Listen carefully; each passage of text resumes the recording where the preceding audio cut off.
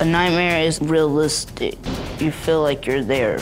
I'm paralyzed from it because I can't wake up from it. During her nightmares, Lauren has reenacted the sexual abuse. I could hear her grunting, so I came into the room and watched her twist and turn in a sexual way. And you could just hear her counting. 1, 2, 3. She stopped at 13. When I asked her about the dream and the counting, she said Kenneth and his friends raped her. And it was 13 men. Lauren's night terrors happen almost every night. I can't touch Lauren when she's having a night terror. If you do, she will hurt you. The first night terror that I encountered, I tried to wake her up and she got on top of me and tried to choke me.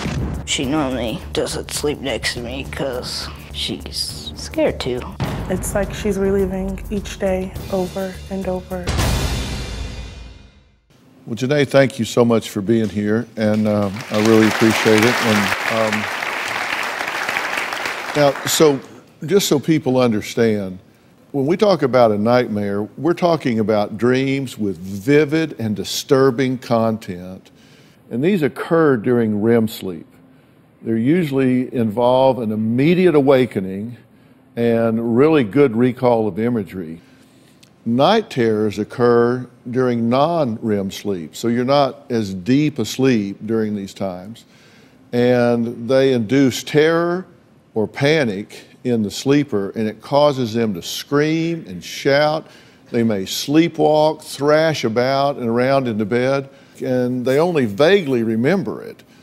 When she experiences this during the night or when you're asleep, she can get very out of control, right? Yes, she can get very violent or reenactment of what she's seeing. You can't see what she sees, you only see what she's doing. And sometimes you want to wake her, you want it to stop because you don't want to watch her go through that pain, but you know that you can't because then you become that person. Right. And are you fearful that she's going to injure herself? Yes. During these times? Because there are times that she's up and out of bed, right? Yes. She's moving about. Yes. And her eyes are open? Her eyes are completely open. I have to, before we go to bed, I normally put everything away that's sharp, anything that she can hurt herself on. I literally have to baby-proof the house. Right. And do you have recollection of this the next day? No. Nada.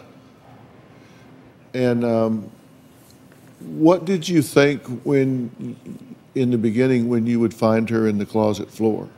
I thought, okay, maybe it's just a safety thing. Maybe it's just she needs to be somewhere close and tight. If we are somewhere that doesn't have a closet, she will go to the shower, turn on the scalding hot water, and sleep in there. One day she had slept in the shower with the hot water running for about 4 hours, and she had blisters because the water was so hot. The water running on her? Running on her body. And was she awake? No, she was completely asleep.